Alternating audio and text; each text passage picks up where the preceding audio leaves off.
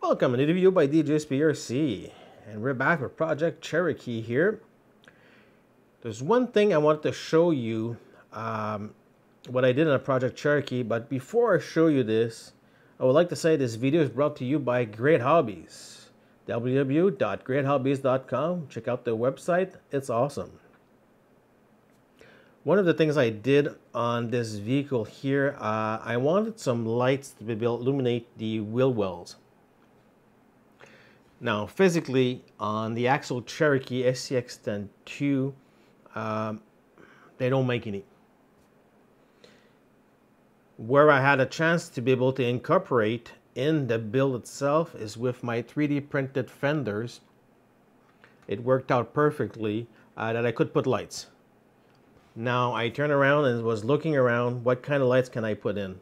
Do I just want to put a normal LED and just maybe drill a hole and just stick it and it goes out on the bottom here? I could have done that, but I wanted something cleaner look. And by looking around and basically looking at the Traxxas TRX4s series, they do have rock lights. They're especially incorporated in the wheel wells. And that made me think here. That could work. What I did, I grabbed the Traxxas TRX8026, the rock light kit. It comes with 8 lights. And every light has 4 LEDs in a casing by itself with 2 places to screw them. I went, okay, this would be awesome.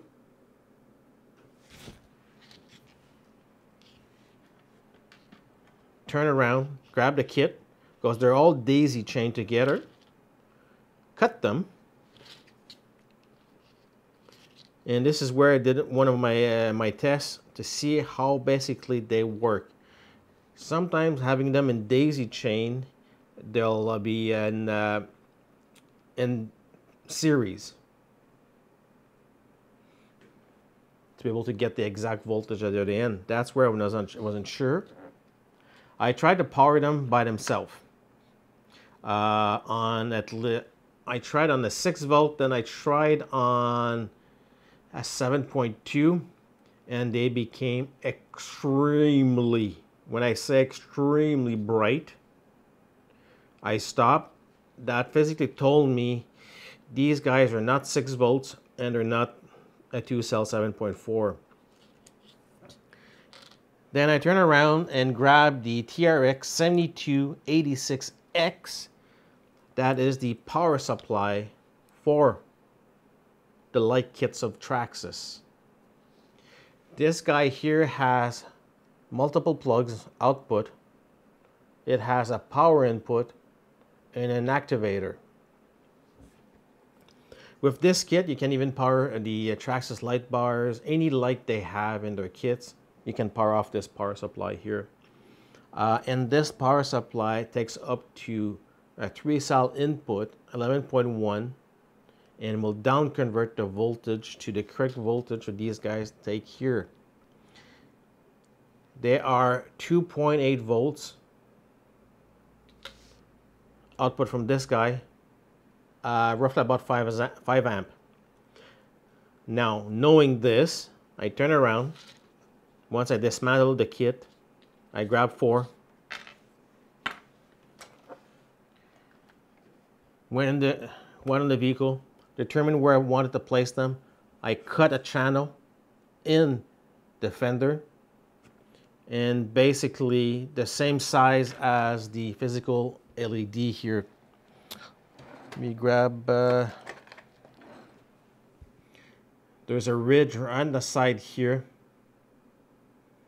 I measured that, scribe on the fender here with a crayon, and then grab my Dremel and basically cut the square.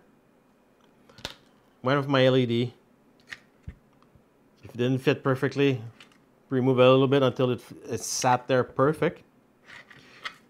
and just basically use plastic bolts. They're 3M, and screw them in the fender itself.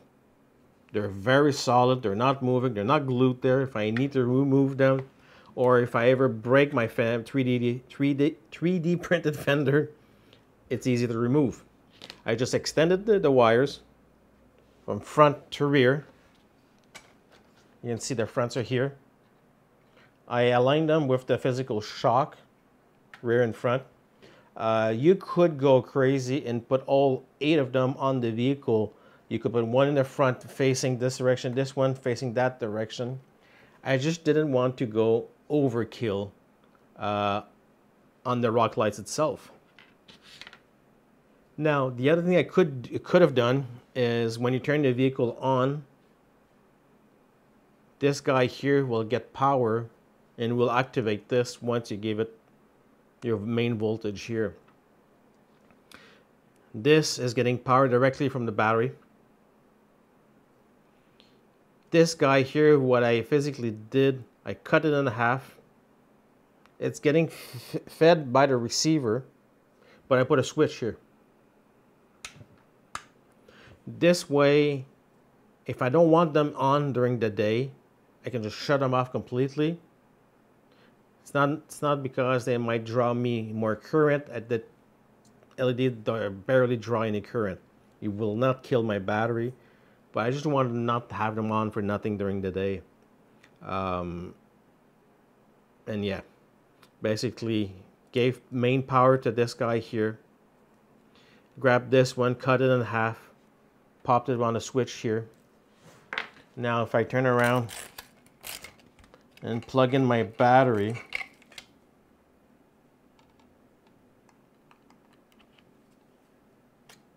making sure I don't short out anything. This is plugged in. Flip the switch,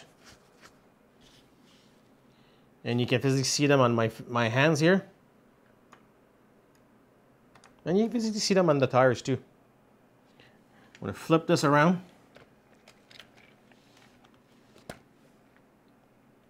And you physically see them right now. They're bright. If I switch the switch off, you physically see them right here. And the front, they're right here. Turn them back on. They do illuminate the wheel wells very well. I'm tipping my hat to Traxxas. Great little product, especially for the power supply here. One of the things I love about the power supply is because you could turn around, let's say, do your setup on your vehicle and set it up for a 2-cell. And one day you decide, I want a little bit more torque out of my motor and speed control, I'll put a 3-cell in it. And unfortunately, you're going to fry your controller, because maybe your controller cannot take a 3-cell. This guy can. This is one of the things I do love about this, and it's waterproof. It gives you multiple outputs. Let's say I want to add a light bar on top of Traxxas, this will power it. Or if I decide to illuminate something else in it, I can use the rest of these LEDs here. And easy plug-in, easy working. This is one of the things I do love. Again, the parts I use is Cherokee 8026. Those are the pod lights, the rock lights, should I say, and I use the Cherokee 7286X. That is the power supply. Now, you could physically buy the complete kit they do have that gives you the light bar, the 4 rock lights, and the power supply. Unfortunately, I don't have the part number around me right now. But if you look at the Traxxas lights, you could reuse the kit completely on your vehicle. Normally, Traxxas doesn't make it universal. With this guy here, they pretty made it kind of, at the end of the day, kind of easy to convert to something else.